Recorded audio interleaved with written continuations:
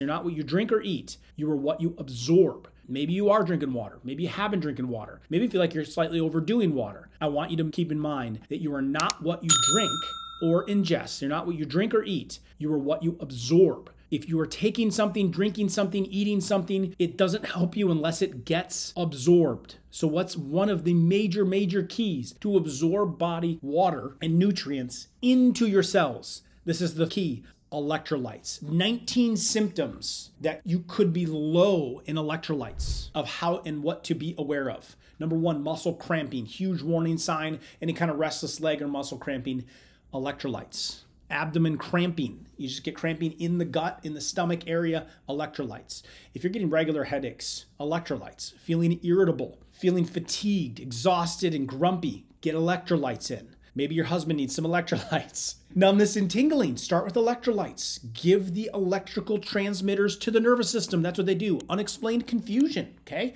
Maybe just like, wow, I didn't remember that, or I was just a little twisted today. Get some electrolytes in. Help your brain electrical activity. Elevated heart rate, especially when you're at rest. Get electrolytes. The heart requires electrolytes in order to conduct electricity and pump. If you're lacking energy, if you're lacking enthusiasm, electrolytes.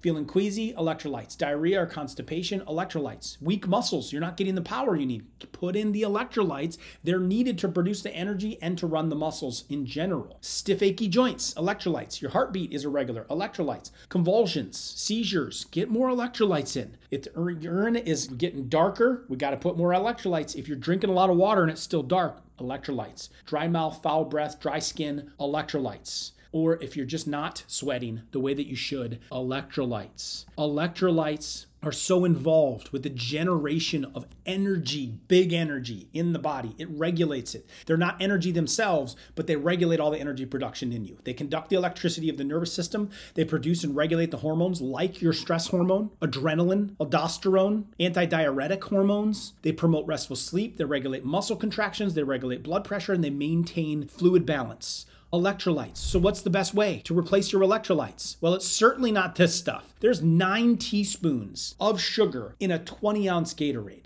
It's crazy. I think someone's spouse probably needs to hear this. 20 ounces. And then, oh no, I get the sugar-free version. Even worse, especially because aspartame just the other day is now getting even deeper ties and links to carcinogenic properties. So using those artificial ones are no better. But avoiding that, you can get some electrolytes from tap water. You can also get electrolytes from a few sports drinks, but you gotta be very careful. Many of them pack a whole lot more of the recommended daily intake of sodium and potassium, but minimal magnesium or calcium. So they don't balance the hormones properly, and there's so much sugar in them.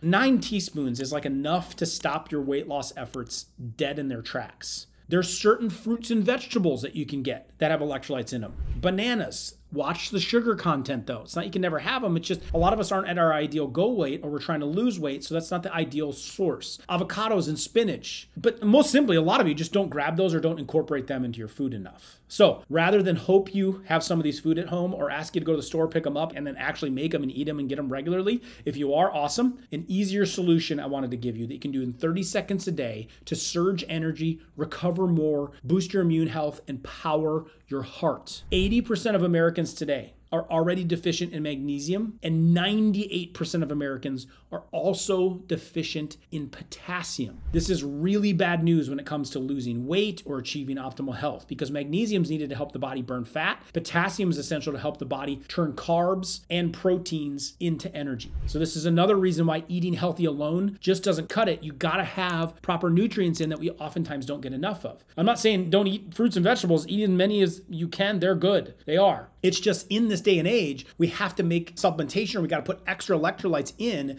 order to get all of the minerals and the vitamins that we need to achieve peak health. It's not possible to get everything from just produce with the habits of the way that we eat, unless you're a mega fruit and vegetable eater. It's not like it was, in our grandparents' time when we were on a farm. As modern farming methods, they've started to deplete the farm soil, which causes significant changes in magnesium and potassium especially. Those levels are dropping in our fruits, in our vegetables. So the soils become a lot less nutrient dense. Attacking big energy, achieving more energy. Because electrolytes are so crucial to your success, sodium, potassium, magnesium, chloride, we don't get the proper amounts of electrolytes in from real food sources. So strongly recommend that you grab some while following the big energy tracker, drinking your water, doing your breathing, and drive water into your cells. That is exactly why I created the big